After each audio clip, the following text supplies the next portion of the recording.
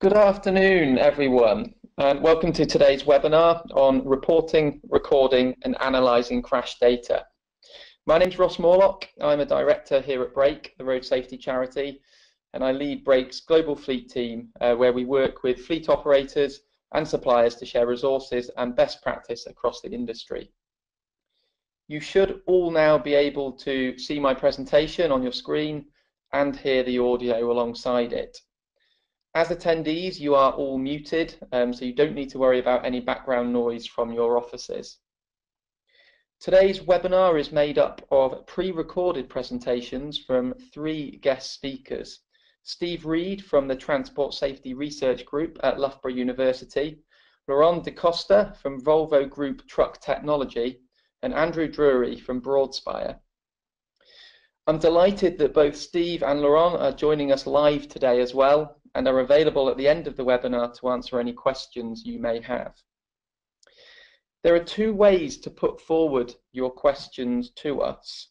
Firstly, there is a chat box on the webinar panel where you can send your question at any point during the webinar.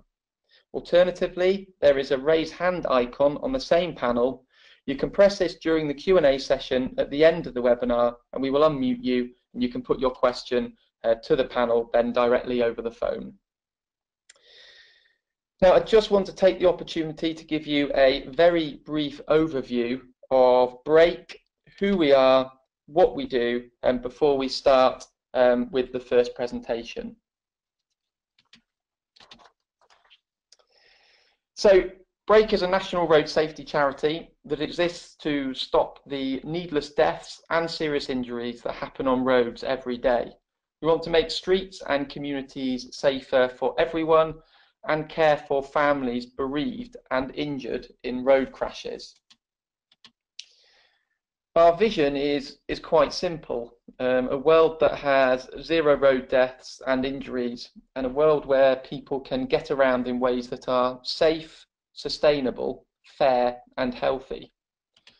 We promote road safety awareness, safe and sustainable road use, and effective road safety policies through campaigns, community education, information and advice for organisations operating fleets of vehicles and road safety professionals, and of course by running the UK's flagship road safety event, Road Safety Week, which took place this year at the end of November. We also provide essential support to people across the UK devastated by road deaths and serious injuries to help them in their darkest hours. So in terms of that support, we run a helpline in the UK for people bereaved and seriously injured in road crashes. You've got some statistics and information on screen now, which demonstrates the support our helpline provides, and in particular the level of support that we provided in 2016.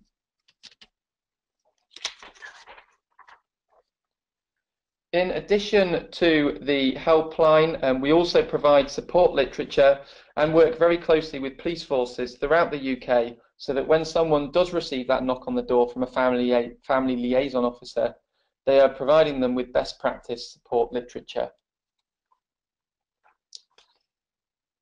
Campaigns.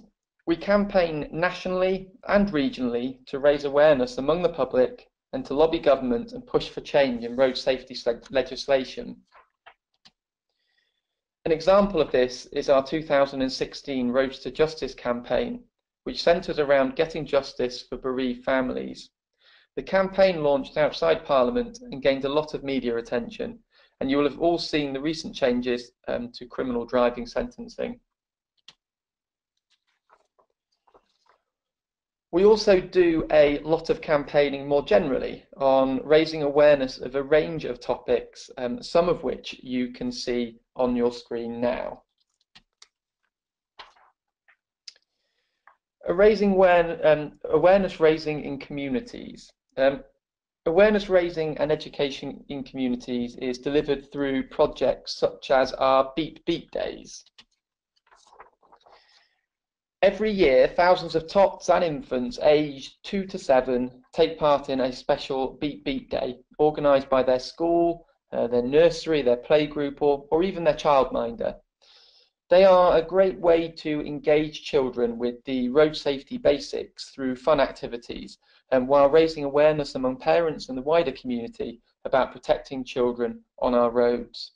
It's also a great way for corporates such as yourselves to engage with your local communities through your support and involvement in the day's activities.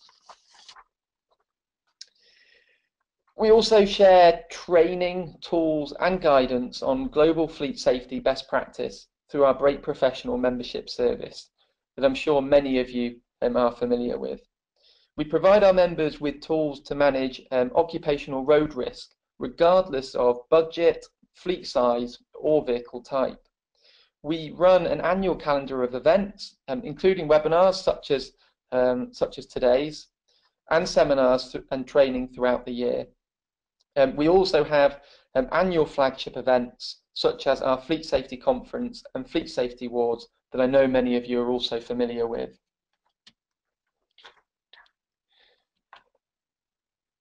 In addition to these events, we also produce a lot of resources for employers, including guidance reports on introducing policies and sharing best practice case studies.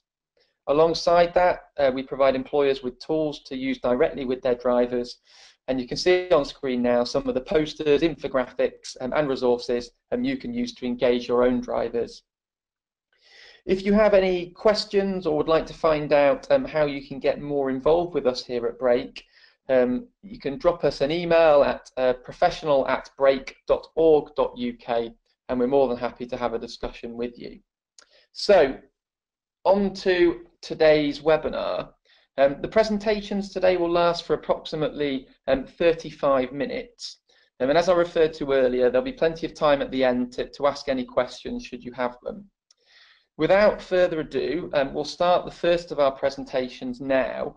So I'd like to hand you over to Steve Reed at the Transport Safety Research Group at Loughborough University, who's going to talk us through the academic framework around collision investigation. Hello everybody. For the next 10 minutes I'm going to cover the academic perspective of collision investigation. Now this isn't going to be prescriptive. I don't think it's going to be possible to spell out a full collision investigation methodology in 10 minutes. But it should provide some ideas and information on things like identifying data that's important to us, making sure the data is relevant, ensuring the investigation covers all the factors we're interested in, and selecting the crashes to investigate. So before we start the main presentation, I thought I'd just introduce myself a little so you can see the type of work I've been involved in, hopefully give you a bit more of an idea of what angle I'm coming from really. So our main expertise in real world in-depth collision investigation, so the crashes that actually happen out there in the real world. I've been doing this now for about 15 years for a variety of purposes, but stems from a theoretical sort of engineering background and from working with full-scale crash tests. So this broadly means I have a more forensic approach to investigations rather than a human factors approach. In other words, I'm happier when a vehicle or a scene tells me something or provides me information rather than a human. So what do we do at Loughborough University? Being an academic institution means we can be independent. We don't go into collision investigations with preconceived ideas. We don't deal with fault or blame. They're not part of what we talk about. So generally, collision investigations we work on cover two broad areas. And these are retrospective accident investigations and scene-based. So retrospective is, as you probably gathered by the name, after the event. We would typically investigate vehicles, infrastructure, and even occupant injuries after the collisions occur, maybe sometimes up to weeks after they happen. And these determine things like safety performance of vehicles, effectiveness of crash safety sort of mechanisms. So for this, we don't necessarily need to go to this collision scene immediately. If all we're interested in is vehicle damage, for example, or a bent piece of infrastructure. And also, complementing this is our scene-based stuff, where we try and attend the scene of a collision as soon as possible, just after it occurred. For this, we had our own police vehicle, so we could get there under blues. This is how we collected what we consider as volatile data. So things like interviews with road users, skip marks, debris fields, things that change very quickly after the collision, and it's very important to go and collect. Of course, these can get a bit mixed up. We could, for example, conduct a scene examination as soon as possible, just do the scene, and then we'd investigate the vehicle later. But there's these two general broad areas we'd be focusing on. The types of work we've kind of covered would be injuries to car occupants, understanding how people get injured in cars, understanding how the vehicles perform in the real world. We do that for vans, heavies, as well as passenger vehicles. We looked at vulnerable road users. We continue to do that as they become more a target for us, things like cyclists and powered two-wheelers particularly. We have a special focus on fatal crashes, and we'd also involve things like specials, what we'd consider special, so interesting crashes or unusual crashes. We'd go and have a look at to see if there's any other things we can find out. So the first thing I want to start when we get into the main body of this, and I'll start with something rather controversial, is there's too much data out there. This might seem, as I say, slightly controversial, but the trick is knowing what to collect. Providing one has access to a vehicle, a scene, or a piece of infrastructure, for instance, it's all too easy to go slightly mad and collect loads of information on everything we see. And this is really great if we're trying to reconstruct one individual crash, but not so useful if we're hoping to show trends or patterns across numerous collisions. So an example of this would be air crash investigation, where complete reconstructions are done, so they almost rebuild the plane in a hangar. This isn't possible for every crash, and not necessary in most cases. We can find out most information without needing to do that. We've been guilty of this in the past, to be honest, collecting enormous, unwieldy data sets, which hold vast quantities of information, but you have to ask yourself the question, what for? Certainly there's a risk that 70, maybe 80% of the data is never used for anything useful or constructive. Yeah, hugely expensive way of collecting ones and zeros in a database. This is where we need to look at research questions. In order to avoid collecting loads and loads of stuff, we need to look at research questions and objectives. So I'm often asked by students about using collision investigation data, and the same patterns occurs. They want everything, as they don't know what they want to find. They haven't clearly set out a research question or an objective. And I kind of make them visualize being in a conference, standing in front of a couple of hundred people, and I ask them, what's the graph behind you showing? What are you showing to the audience? And when you can visualize what that final data looks like, it's much easier to pick the variables and the data you need. And this helps determine things like what road users you need. Do you just need car occupants? Do you need all car occupants? Do you need just old occupants, young occupants? Who knows? Until you define these things. And also what crash types. Is it single vehicle crashes only you want? Is it reversing crashes? Is it fatal crashes? You need to be very clear on what you want to record. And that very quickly helps define the scope of the data collection relevant to our specific question, and helps us understand that actually there is too much data out there. So knowing your start point and knowing your end point are critical. We also need to be clear on what we want to achieve. So this is similar to the research questions slide. We need to be careful to define what we're trying to find out and control. So an example of this might be that we have a site where we have a number of collisions and we want to reduce or remove them. So our data might be so varied and amorphous that we can't really come up with many or one way of reducing that down. So we can only think of one countermeasure, so that's removing all the vehicles from the site. But that doesn't really match well with competing aims that influence this choice. We still clearly need to bring things in and out of the site, so we can't always reduce things down. So we need to be clear on what we want to achieve out of this. And that goes along with kind of this graph here, which shows that safety goes up, efficiency can drop down. And this is typical of very tightly regulated working practices, such as commercial air travel. So this is where the many choices in road safety have an effect on what data we collect. We need to align this data collection to this information. So for instance, the one I'd pick up there would be, so the many pounds but safe versus few pounds but unsafe. We have a choice of what we want to do, and there'll be a balance there of what we want to do. And the data we collect needs to support that answer. So we need to know whether the countermeasures we're coming up with are hugely expensive but very safe, or very cheap but very unsafe, and we need to find that balance which is acceptable. Now, another problem we often encounter is that with large quantities of data, there is a race for solutions. And this is kind of human nature, really. After all the expensive and time-consuming data collection, we need to find something. And this is, especially clear when people are dying. What we need to be careful of is jumping to conclusions. And temptation is to pin the cause of a collision on one factor. So, for example, we have a crash with a poor overtake. We pin the cause of the collision on that poor overtake. And we ignore all the other factors that led up to that manoeuvre, such as lack of training, time pressures on the driver, lack of familiarity with the vehicle, attitudes to risk, because we think we know what's caused it. That's a very dangerous way of conducting accident investigation. So having a good structured investigation is part of the solution. We shouldn't assume that just because we conduct good investigations and collect reliable data that we'll find what we're looking for. And for this, we need to expand our investigation reach further than just the event. We need to look at the environmental factors, human factors, working practice, personal factors, amongst many others, to understand the root causes of these collisions. Now, collision investigation is a strange area. Much of the data we're collecting now, and many of the countermeasures developed from this data over the last decade, could take another 10 years before we see the effect in the collision data. So take, for instance, a new active technology, things like adaptive cruise control.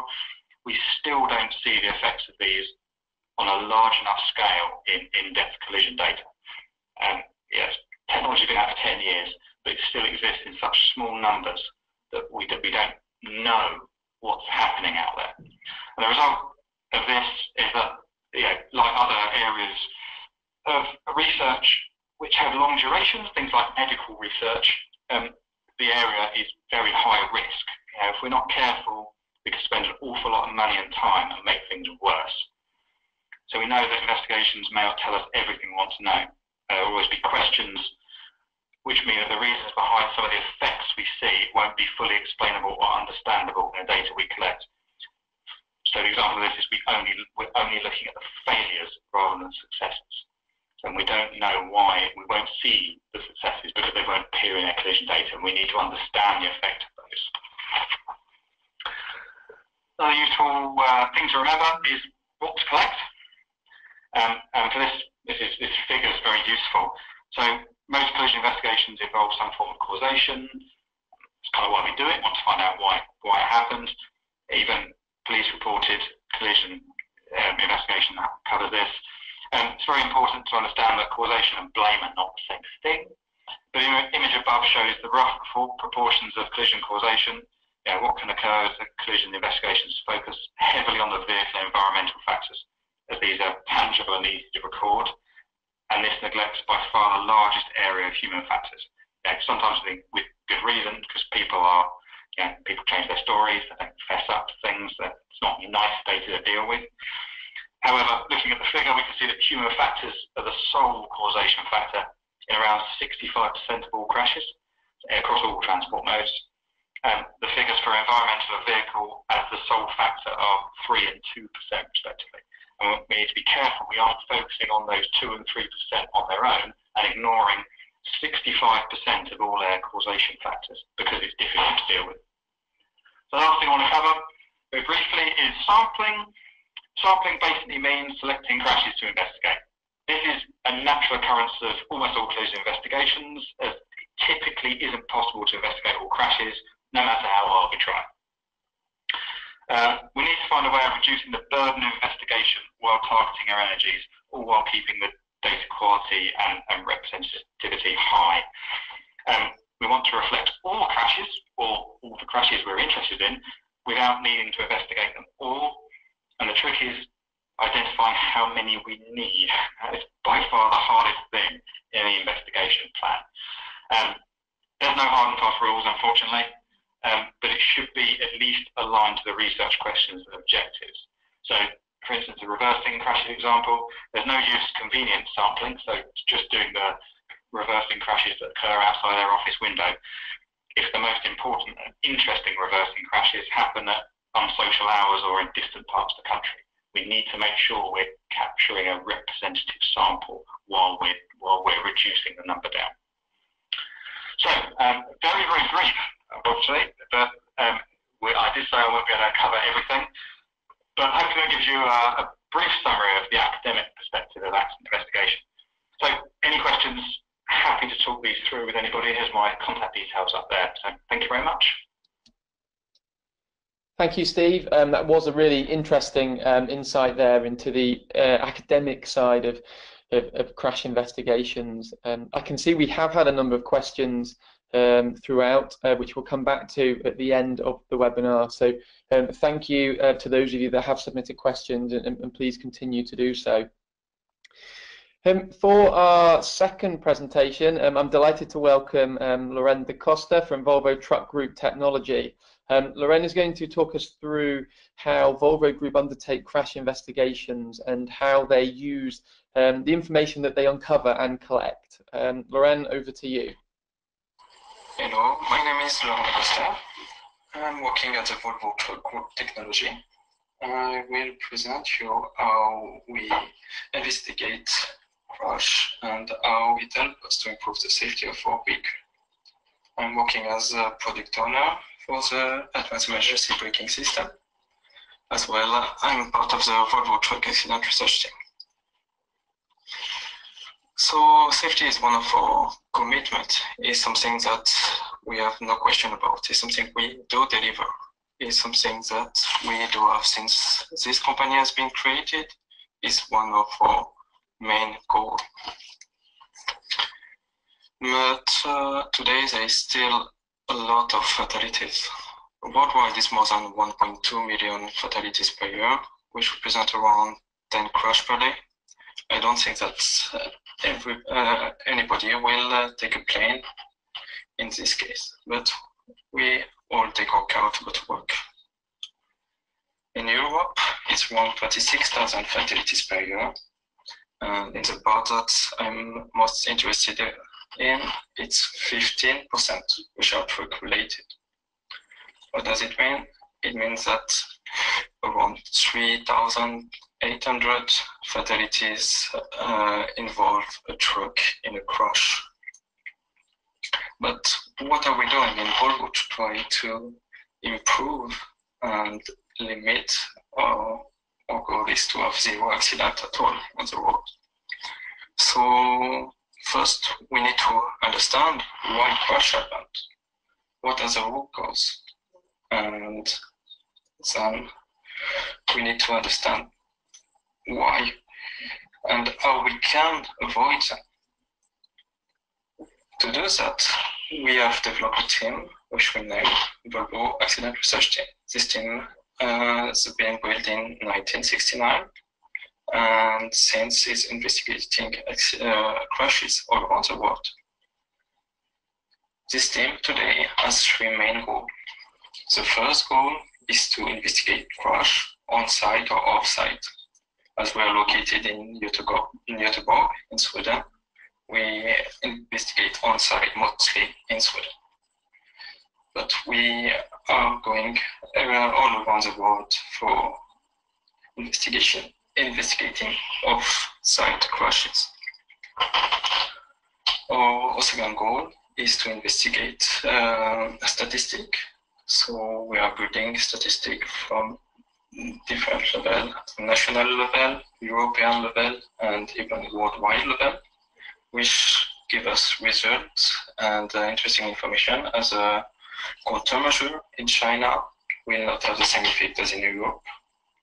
You can find all these results in a Volvo Truck Accident Research survey. That's the link is at the end of this presentation. And the third goal of this team is to test the new feature that Volvo Truck put in place to try to save life. But first, what causes a vehicle to crash? What are the main root causes? We do divide in two different steps. We have first the post-crash and the part before the crash. So if we start by the end, the post-crash part, that's what we used to focus on our accident research team. That means that after the crash happened, we went to the dealer and we look at the different parts. What are the deformation? What have happened? How does the passive safety did work? How does we manage to avoid, or what didn't work as well? From these investigations that we are performing by using 3D scanner, different tool, and by reading different data which are present in the truck, we managed to create countermeasures that we can put in place in our next product. But just being at the dealer place is not enough to understand what happened and what we can do to avoid it. So we are trying to go on site crash to really see what was the environment, what can we do to meet the environment and maybe to avoid a crash in a curvature, for example, when there is a rollover. So that's what we have focused first. But nowadays, with new technology, we are coming more and more to the first part, to the pre-crash, what we name the safety impact assessment, to try to avoid the collision. And we are trying to put in place support functionality for the driver to avoid conflict in pre-crash situation. For example, in this situation, which is a really challenging situation for a driver here needs to do many things at the same time. He needs to take a safe distance with the vehicle ahead. He needs to keep in lane. He needs to keep a safe speed in the curve. He needs to, if he want to change lane, keep a good vision on what is in the surrounding. And that's just a first example. For example, if the driver wants to turn in this example, he cannot see if the car in front of is braking. The driver cannot see everything. That's why we have decided to identify all these different actions the driver needs to do. And for each action, we have developed a support functionality. For keeping a safe distance, we have developed adaptive cruise control. To keep in lane, we have developed a lane keeping support. For detecting targets in the surrounding lane, we have a lane change support. And we do have as well an advanced emergency braking system to avoid collision in case of rear end. But if we look now on the second goal, which is statistic, we can see a trend this last 5 years in fatalities which involve trucks. So here we have differentiate in fatalities which involve truck occupants, car occupants, or vulnerable road user. We can see that truck occupants and car occupants fatalities are decreasing. That was a goal that we had for 5 years ago, and that's what we see that we are managing, and we are quite happy about that. That means that the countermeasure we have on the passive side to get a better safety of the driver when he's seated in his truck, or to keep the occupant of the car safer, did work. But the new thing is when we look at vulnerable road user, we can see a really huge increase of fatalities. And that's a new challenge that we are looking at inside Volvo Truck to try to save vulnerable road user life. If we look more in detail, I have tried in this slide to represent a different scenario. Regarding truck occupants, the biggest crashes are rollover or trucks which are driving out of a curve and rear-end accidents. For this difference, we have put in place support functionality to try to help the driver to avoid a crash, and we try as well to develop some passive safety functionality which can save driver life. regarding car occupant fatalities, the biggest is face-to-face fatalities. For this, we are trying to develop passive safety part to try to absorb a maximum the shock of the crashes. We can see as well as lane change support is quite big part of crashes, and that's something that we are focusing as well to try to reduce this part of accident. And now the last part, which is vulnerable user, and that's main focus area now inside the group. We can see 3 scenarios which we are focusing on. 2 scenarios which involve the blind spot of the truck. One truck wants to turn right or left depending on where does he drives, and he cannot see the bicycle which is on the side of the truck. So the accident or crash is with vulnerable users which are crossing the road and are looking at their smartphone, for example, which is coming more and more. So that's 3 actions we are developing right now inside the group. A short sum up about what our investigation have gave us some feedback is a really simple action could save life. For example, if we take truck occupants fatalities, if only 50% of them had a seatbelt, they will be still alive. Another thing is alcohol. Even if we do have alcohol, we are trying to put countermeasure, we can see that the alcohol is one of the major issues in most of these fatality accidents. The 2 other major issue is the speed and inattention of the driver who is doing different things at the same time with mobile phone as well, for example. So in this slide, I have gave you some links to different reports and surveys that can help you to get more information on what we are doing inside the Volvo truck, and to improve our product, to analyze different crash, and to put in part countermeasure. Something that I want to say as well is we are not looking only on crash. We try as well to educate people, and we have a big education for child to know how to behave around the truck. We do think that it's as important that our product evolve, but human mentality need to evolve as well. Thanks for your attention.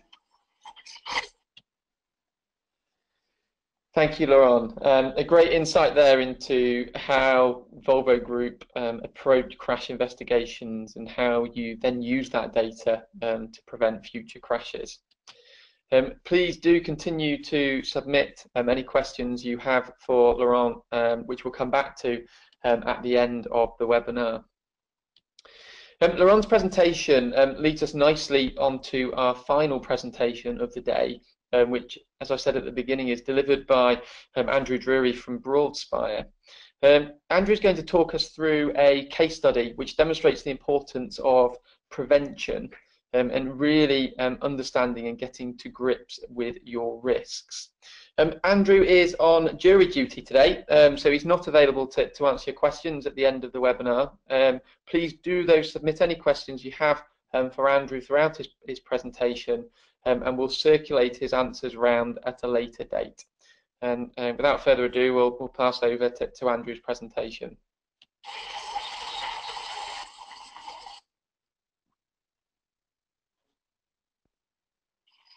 Okay, this presentation is all about introducing safety standards across global fleet safety, and the presentation is all about prevention is better than cure, and to know your risk, to stop the risk. So the basis of the presentation is on the case study for work that I've done with O&G Group UK Limited over a 15-16 month period to show how we implemented new processes for the group to have consistency and to reduce and improve safety across the group and reduce collisions. The whole process started, this is where it all began, and this shows the aftermath of a vehicle rollover involving a 44-ton truck that had been loaded incorrectly. The problems we had dealing with this matter were really to try and identify what was the main cause of this incident. And once we'd established what the cause was, with the vehicle being loaded incorrectly, which caused the rollover, we highlighted this to Owen's group, and they were quite unaware of how these vehicles were being loaded, although they were driving these vehicles on the road on a day-to-day basis. So highlighted initial problems internally, and when we moved on and spoke to Owens directly, we found out that they'd had quite a rapid expansion to 12 depots over a 6 to 12 month period, increased from about 7 depots initially, and their vehicles increased up to about 400 vehicles from 260 in a very short space of time. So the problems this exposed for them was each depot had an unconventional approach to risk. There was an inconsistent and incomplete reporting of collisions and investigations. Technology was not used to its full potential. There was no analysis of collisions and incidents. We had a diminished control over fleet risk management and road safety procedures. And they didn't know what the potential and actual cost of their exposure from the collisions and incidents was against the company, which was really leaving them open to significant losses and problems internally. And they also had problems with loading issues from third-party individuals, as shown in the initial slide and the photographs there, which had a potential to lead to fatal and catastrophic collisions. So we needed to break the mould within the group. So a 6-month action plan was agreed with the health and safety manager, and the board implemented a zero tolerance for reporting and investigating all incidents, whether they were collisions, incidents, or near misses, regardless of how serious or minor they were, fault or non-fault, injury or no injury, claim or no claim from the third parties involved. It really didn't matter what the incident involved. We had to deal with this to show to the board what the potential exposure was. So having agreed the 6-month action plan with the board, we had to put it into practice, and this is what it looked like. Reporting processes were centralised with the health and safety manager. All incidents were reported immediately, and the health and safety manager was the only person to instruct for the investigations within 48 hours of an incident happening. This enabled control of all the instructions and investigations that needed undertaking. So the driver was interviewed within 48 hours of an instruction. Additional investigations were carried out with witnesses and visits to the collision locations if need be, and in-depth interrogation of the telematics data and technology data. And then a formal report was provided back to the health and safety manager within 7 days of instruction. And then this report contained details of all our findings, what the potential risks were, what the trends were, and if there was no remedial action taken, what the potential consequences could be going forward. So we had to then continually manage the data and analysis, identifying the root causes and trends. We also undertook 2 days of collision investigation and analysis training with all the depot managers, so they fully understood what was required from the investigations and the processes, and all the processes met the requirements for industry standards within the UK for fours and clocks. So what changed once the results and what the results were achieved? Well, first of all, there was robustly managed work-related road risk policy implemented and improved road safety. All depot managers worked to the same standards and processes, and timely and consistent reporting and investigations were carried out. Improved problem areas with third-party suppliers to reduce the risk from poorly loaded vehicles, an improved driver handbook, and most importantly, improved employer and employee engagement. This was vital because there was a perception that the management weren't listening to the employees and the employees weren't listening to the management, and we were able to act as a conduit for the two parties to bring them together and start listening to each other. So overall, there was improved employee behaviour, so which equaled a valued driver, which equaled a happy driver, which led to a safer driver. So what did this do to the business, and what things did we find out? The main things were all potential risks within the fleet were identified, and identified root causes and trends. Recommendations based on facts and not assumptions. So this led to the need analysis and improvement, as it was quite clear that risks continue to change. The exact cost of potential exposure from fleet risk was identified, and this totaled almost around about £1.4 million over the 12-month period. And the collision rate for the vehicles was reduced to 7% against industry averages of 25%.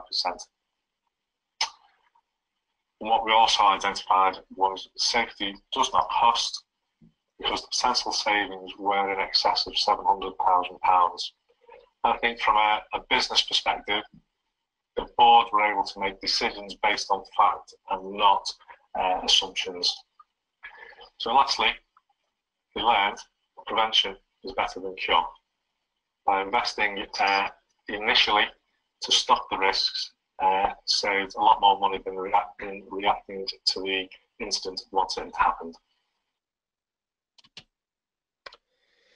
Thank you, Andrew. A number of really important messages there, particularly at the end, that brings our formal presentations to a conclusion today.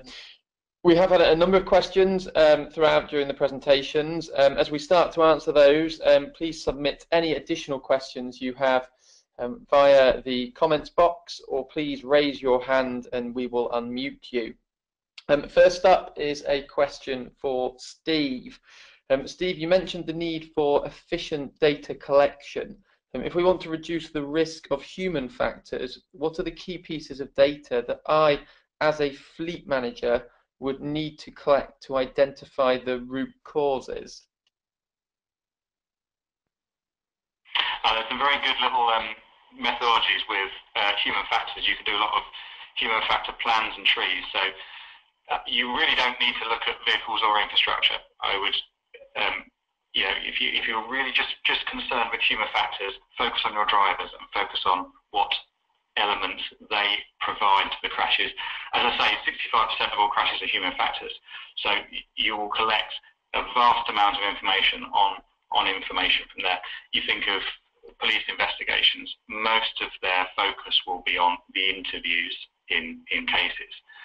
It's a massively rich resource in there. Again, you need to focus on not collecting too much information, but focusing on the driver's views and that kind of stuff is critical. And in some ways, if you're really only focusing on human factors, that is a massive step above what most people will be able to do in collision investigations, because they will, as I said, they will focus on vehicles and infrastructure more than anything else. Okay, thank you, Steve. I hope that answered your question.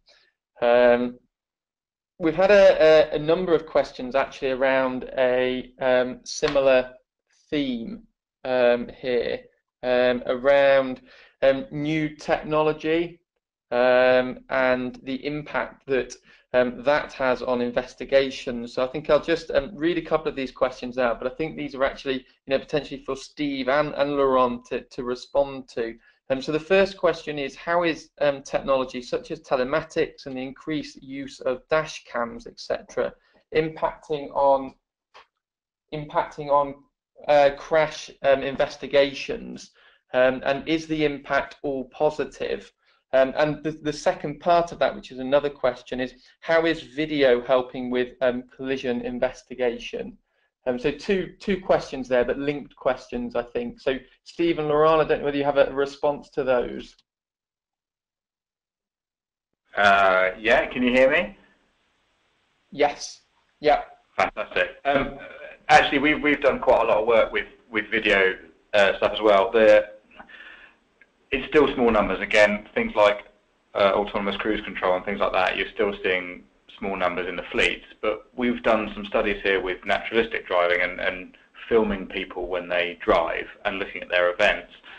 And this is the negative view of it, I guess, is reviewing video over and over again from your desk with the hindsight of knowing what's about to happen can be potentially very misleading. It's very easy to replay the video 3 or 4 times and go, oh yeah, I can understand why they, I could have seen what was happening there. Why didn't they see it? I think you have to be careful that the driver only gets one go at those situations, and they're generally a surprise. So watching the video 5 or 6 times at your desk in the comfort and on slow motion or freeze frame sometimes is a little bit misleading. But they are a massively rich resource, again, much like interview data. I think we don't see a lot of it, but we have used video before. Another side of it would also be the in-vehicle data that's collected. I think Laurent might be able to say a bit more about that, which is the kind of crash recorders and stuff that are in vehicles. They are a little bit difficult to get hold of from a third-party point of view. Obviously, it's quite highly protected data in there. If you could reverse engineer things like your algorithms for how your autonomous vehicle controls work, then Tesla aren't really going to give that away. So if you're looking at crash recording and that kind of stuff that's recording the vehicle systems, that's quite difficult. But I think the video data is very, very valuable, providing you're aware of the pitfalls of reanalyzing the same thing, I guess. That'd be my major point I'd bring up from looking at a lot of video data before.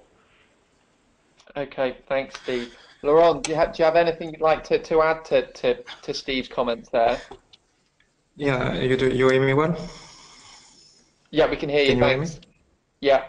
I agree totally with what Steve said, that the video gives us another view of the event. And as he said, when we get the video, we do need to do an investigation before and after the video, because the video can give us some tips, but it can lead us to some wrong conclusion as well.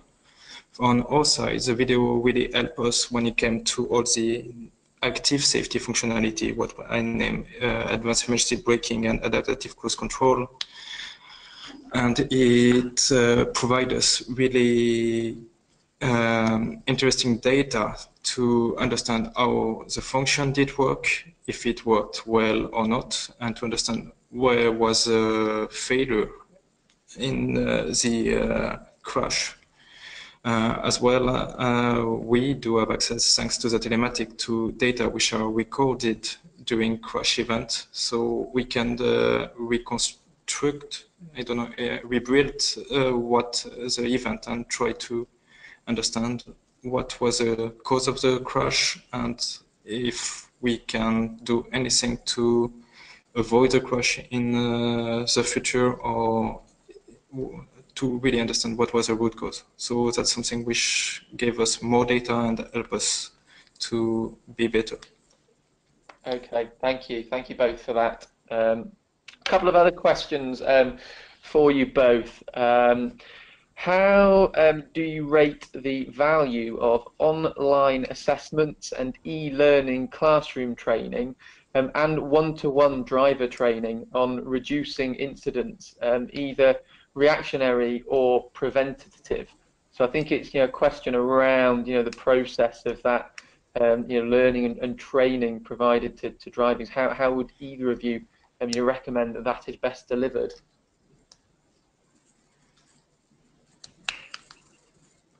Should I jump in on that one? I'll start off by saying I don't have much experience of the training side of things. Our clients, shall we say, that we see in collisions are very much more of the seriously injured level.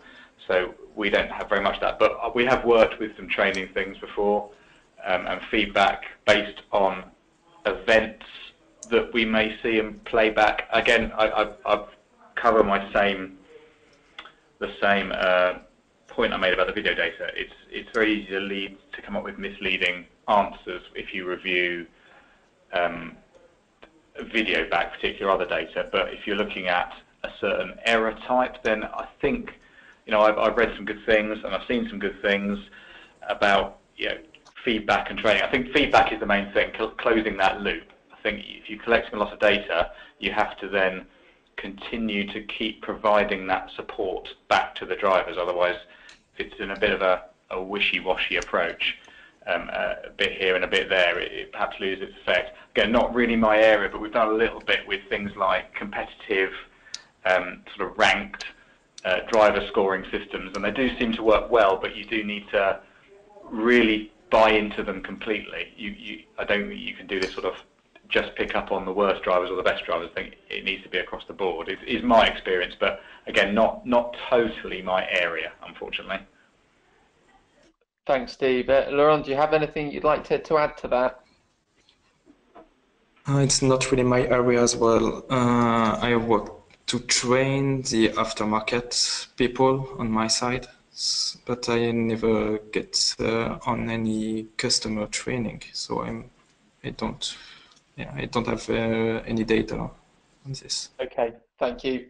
No, that's fine. Thanks, Laurent. I mean, certainly from our perspective here at Break. I mean, to echo some of the points made there by Steve. Obviously, the training, be it classroom training, one-to-one driver training, is fundamentally important. But then, the processes, procedures, and management, of everything that comes after that is fundamental to making sure that the training has had the impact that it needs to have had, and having the processes in place to track and enforce and investigate anything that follows is fundamental to that to the success of to the success of that training, really. Okay, we've had another question that's come through. Is there a standard or a methodology for road crash investigation available for enterprises? I'm not sure, Steve or Laurent, whether you have any knowledge around that.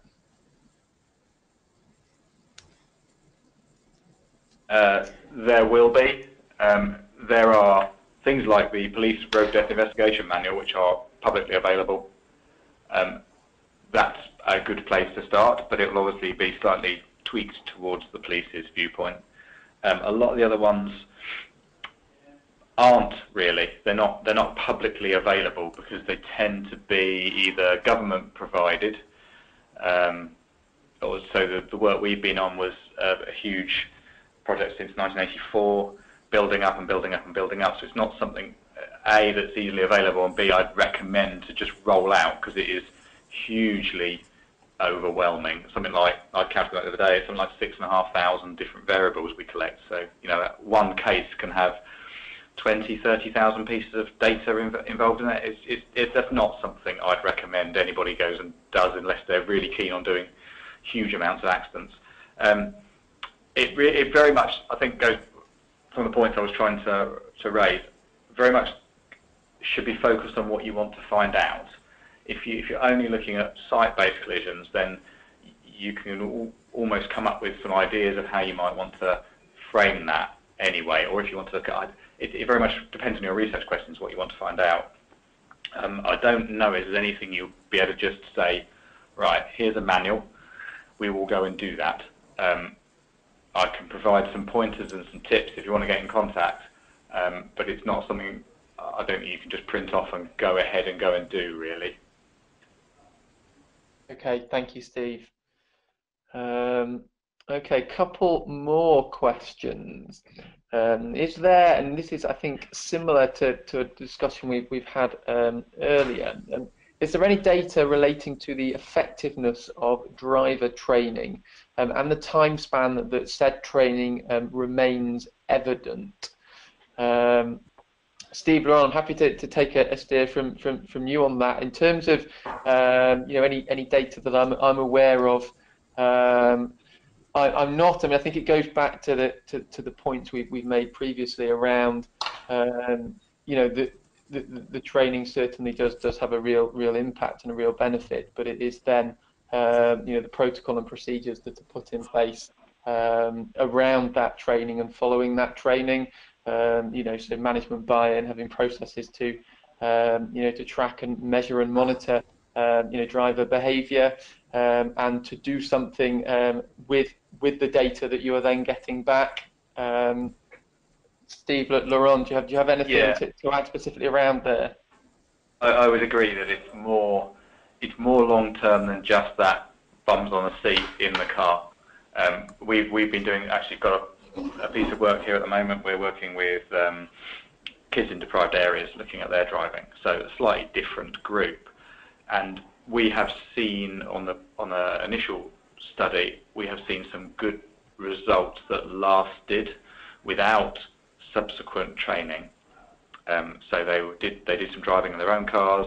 We also provided a advanced driver training sort of intervention at 4 periods and picked up on some of the major things, really high level stuff like look further ahead and slow in, fast out type stuff. Nothing like shuffling the wheel and that kind of stuff. And that seemed to stick for as long as we followed them for.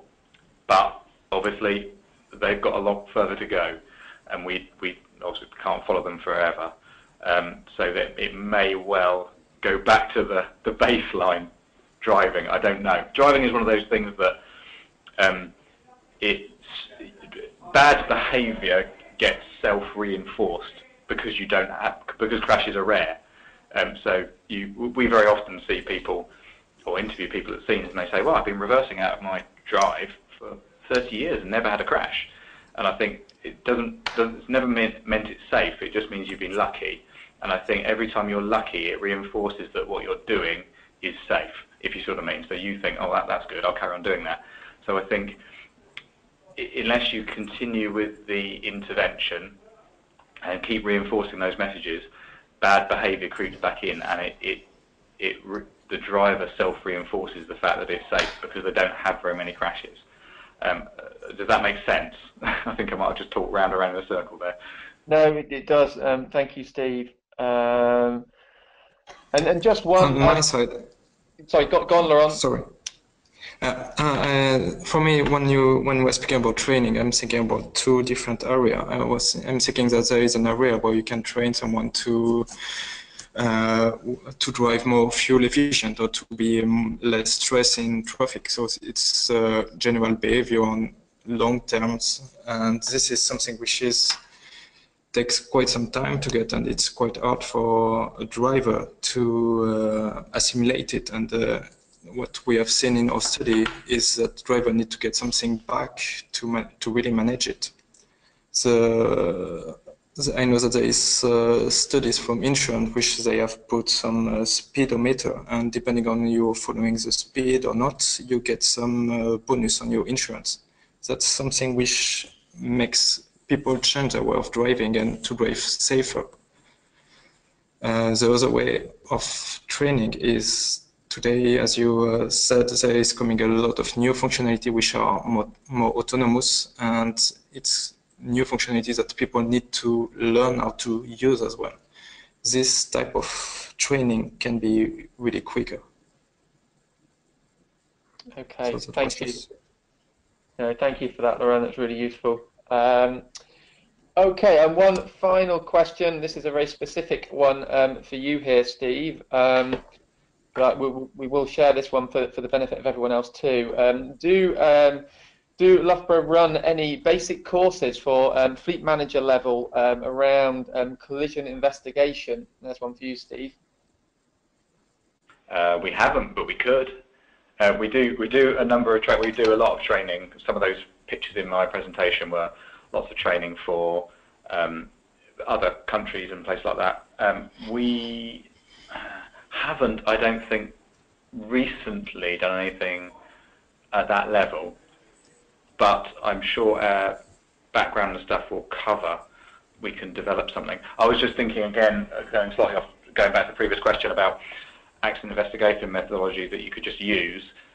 There are some European projects that have those.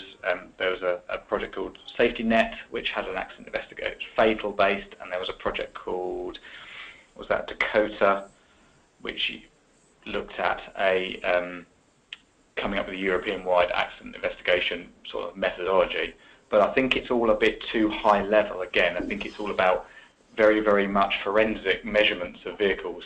So a lot of the stuff, as I kind of mentioned before, is filling ones and zeros into boxes, which are very much not needed.